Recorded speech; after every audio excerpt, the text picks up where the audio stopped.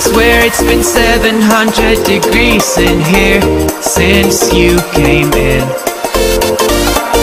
I could swear that this room has been running out of air, and now it's starting to spin. You make me feel kinda bad, kinda good, kinda everything, yet it doesn't feel like it should. You make me feel kinda wrong, kinda right, kinda anything, and I would change it if I could.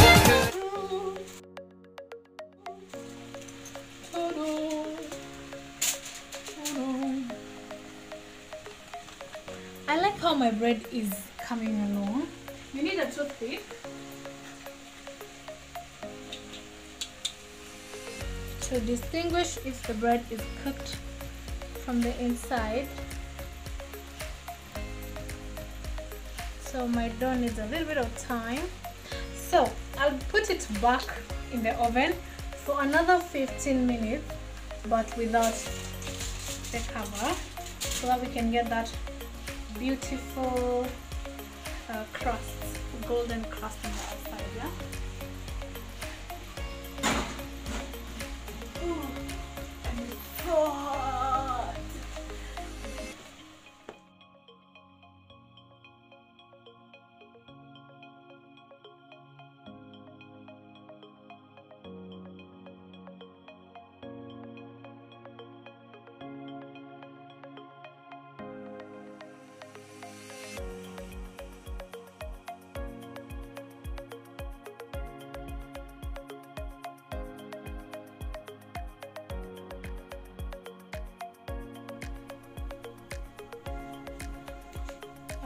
So I'm prepping my hand blender before I start blending it up. So remember, you guys, how I mentioned I prepped my dough earlier.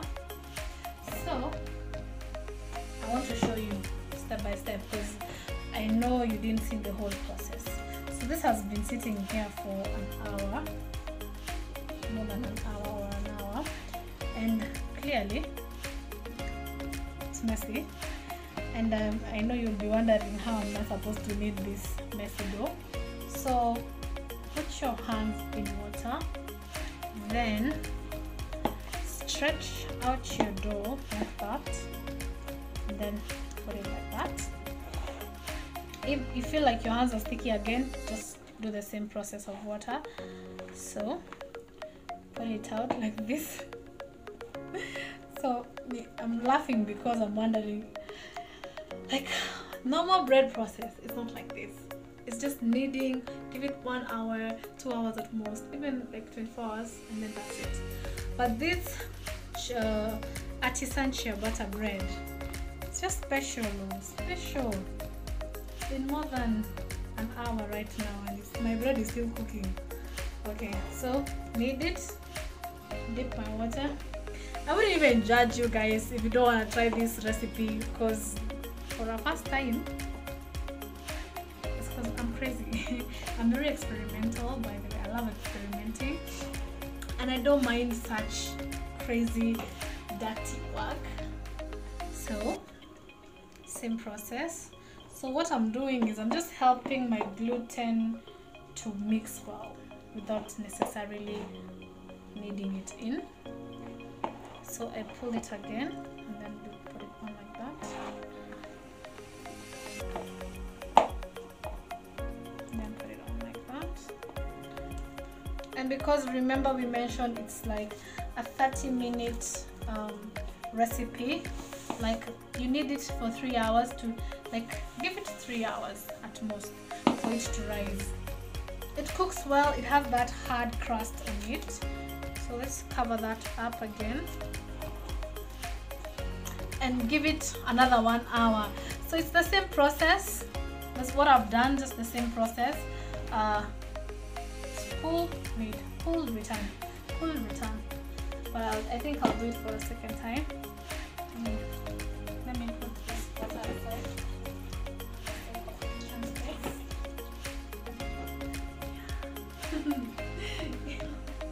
So my bread is actually coming out well. I can You see, it's browning. So let's remove it from the oven and see how it turns out. Moment of truth, you people.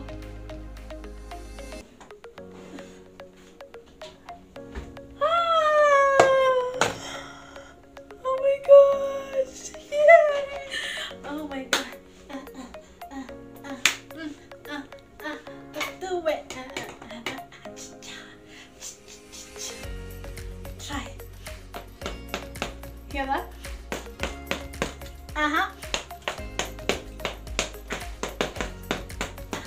It can't crack, guys. Oh wow! Yes! So, does it look like this picture? Like that picture on the screen? Does it look like it? I feel so happy and relieved. Okay, so switching off my oven, and this is still very hot. Okay, I'm gonna start kujichoma. So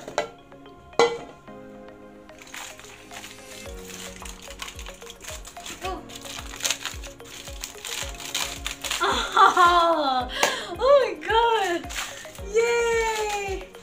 Okay, so I'll give it a few minutes. Whew. Ouch! For it to cool down. And as it cools down, let's check on our soup. Oh my gosh, you guys, this bread is so amazing!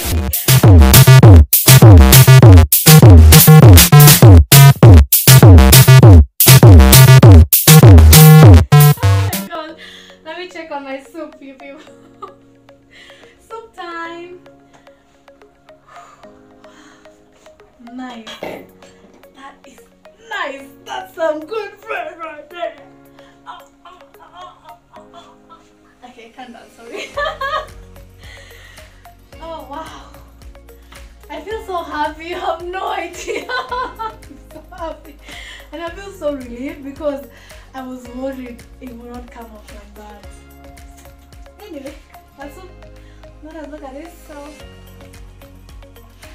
So guys, you need your soup, your potatoes to be cooked properly to a mushable consistency. I'm trying to see the carrots.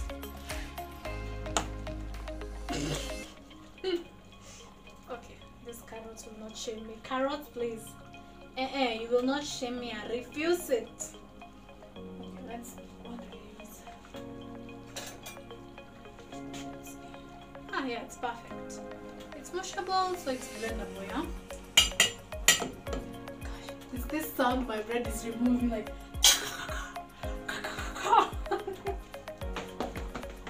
I'm so happy. I'm too excited. Okay, this is ready, so I'm gonna start blending it now. Okay, switch it off. Okay.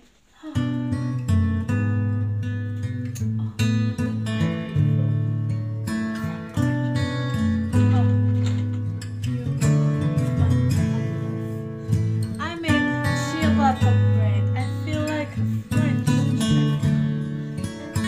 chef.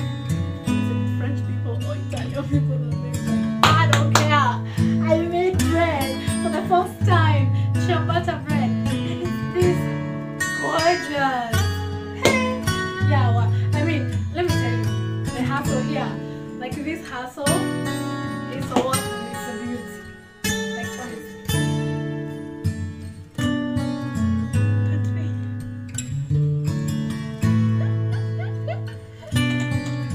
Gosh, it's so pretty. So I'll wait it for last time I pour, but I feel like I can just slice into it. I'm so happy. Okay, so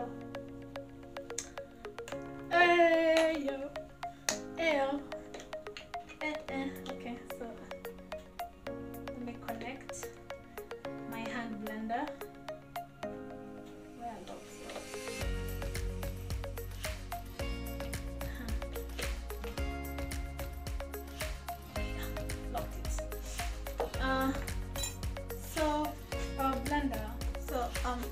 I'm pouring out a bit of the soup because a bit of that water, I don't want to get splashed on.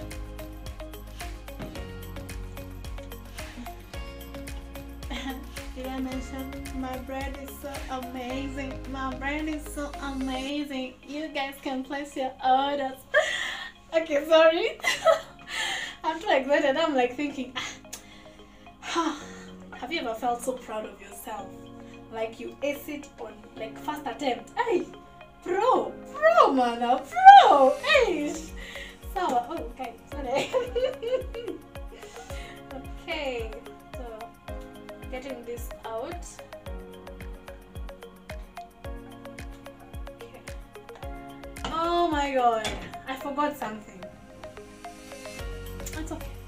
Okay, I forgot to add some thyme in here. But I'll just put a little bit of it.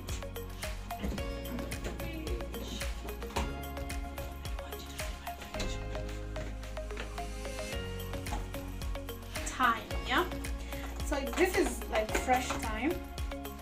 The good thing about, I love the flavor of the thyme. I want to put a lot because it didn't like properly cook the way I wanted it to, but I'll garnish with it. Alright, so let's I still kind of feel that my soup is quite a lot, so this is my hand blender. I got it from Kamukonji. You can also order it on Jumia, or you can just, yeah, you can order it as well on Jumia. So the benefit or the advantage of using a hand blender is that I can still blend my soup while hot. I don't necessarily have to wait for it to cool down. So if you don't have one of these beautiful gadgets, just if you have a blender at home, you can still use that, but you have to wait for your soup to cool down completely so that it doesn't like bust your blender up. Yes, so and when you're doing that, ensure that you open the lid. That tiny lid up with your blender here, like just open that lid and kind of slightly, don't cover it so much because your soup will be cold. Just open the lid and that's it, and keep blending it out. For me, this is what I'll do.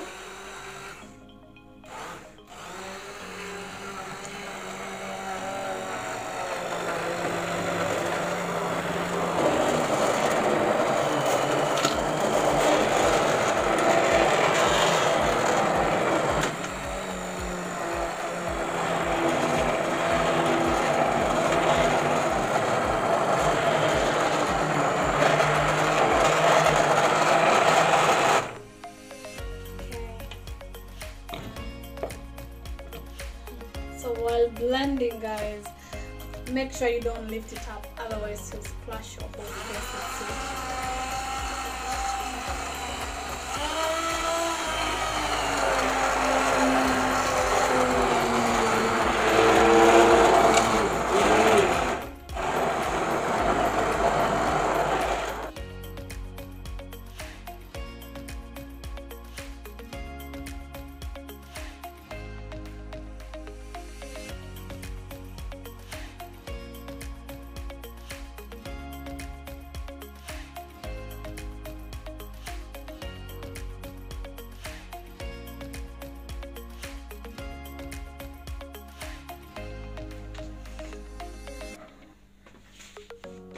So for that creamy texture in my soup, I'm going to be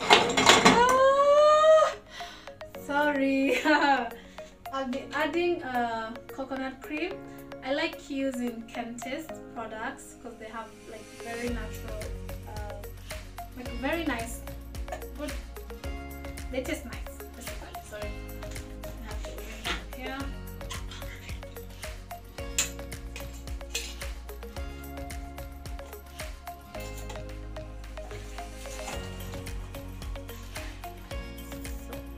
Coconut cream.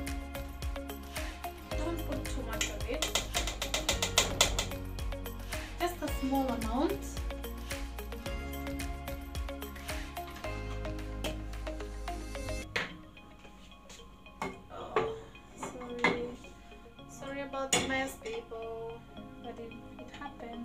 perfection. You see that creamy? I don't know if you guys can see it. I'm trying to just stir in together.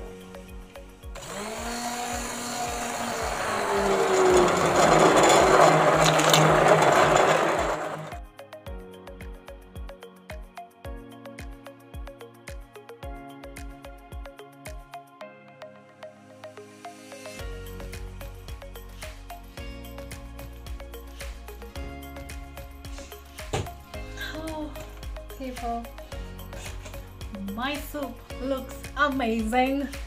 I love it. Can't wait to dig into it. So let me just garnish it a bit with the thyme.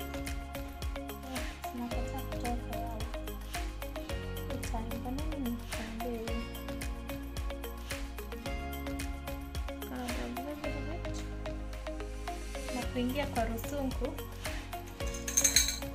Just to be a little bit extra, I'm gonna just dip the whole thing. Don't do a lot today, but that's just for flavoring purposes. I wish I had. You guys can use some dhania in there. You can use some dill leaves.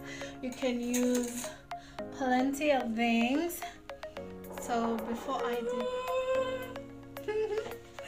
Oh my gosh, look at this.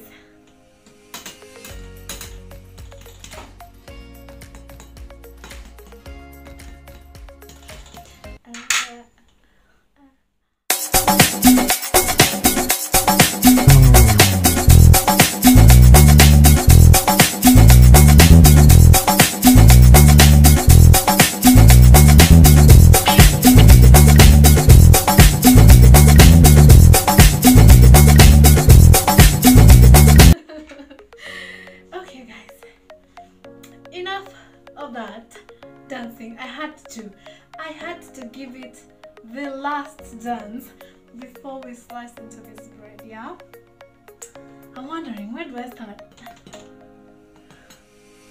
Okay, what are my expectations inside this bread? I expect for it to be very soft in the inside and like a hard crust outside, very soft and a bit of perforation. That's how, yeah, nothing.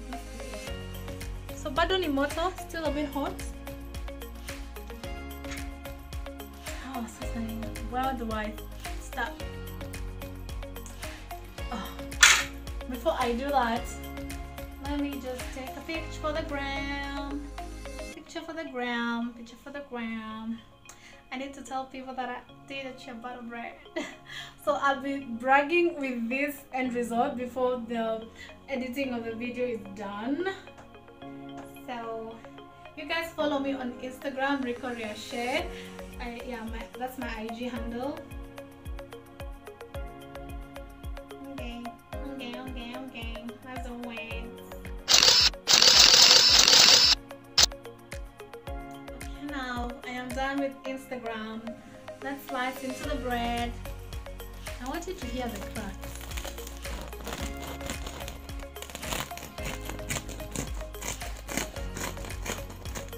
Oh, wow. It's beautiful. Let me turn it again.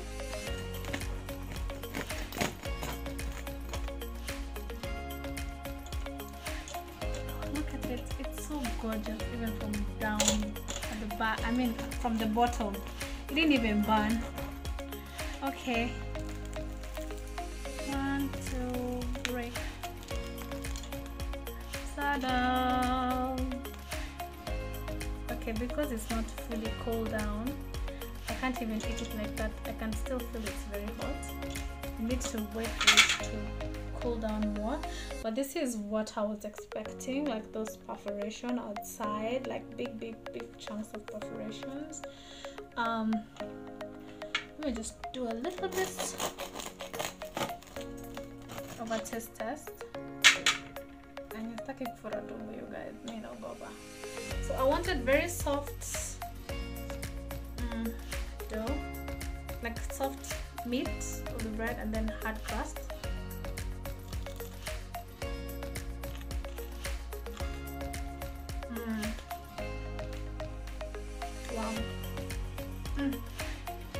Wow, so good. So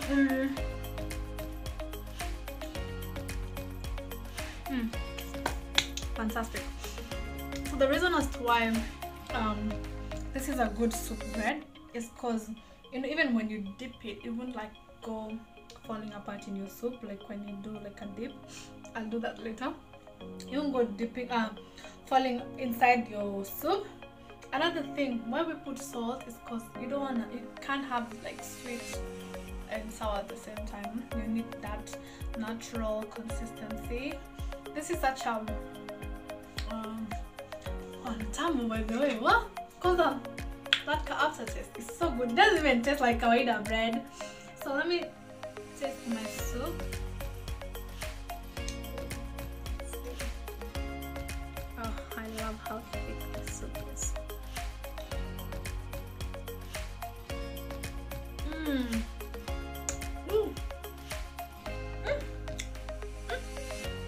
Fantastic. Okay, nimefunga macho sana. Let's do it the next way.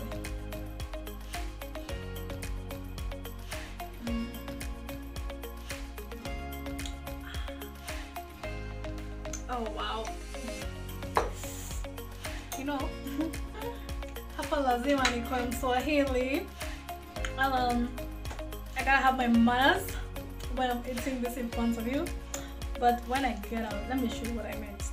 You can easily like dip. You see, your bread doesn't break.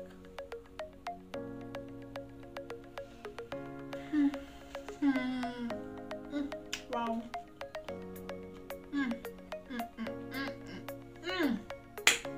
Wow. Oh. Oh. Sherry, you did it. Wow. Oh my, this is amazing. The soup will warm you up. The bread and everything is working together. You know what, that scripture, okay, I know I'm misquoting it. This is out of context completely. But everything works together, everything. My stomach will be happy. My taste buds are loving it. Tamu, ni tamu. Anyway, you guys, let me go. Let's leave. Continue with my bowl of soup. I'll wait for that bread to cool down. Thank you so much for watching. Thank you so much for staying on and seeing throughout the whole recipe. I really hope you try it out. And don't forget to like, share, and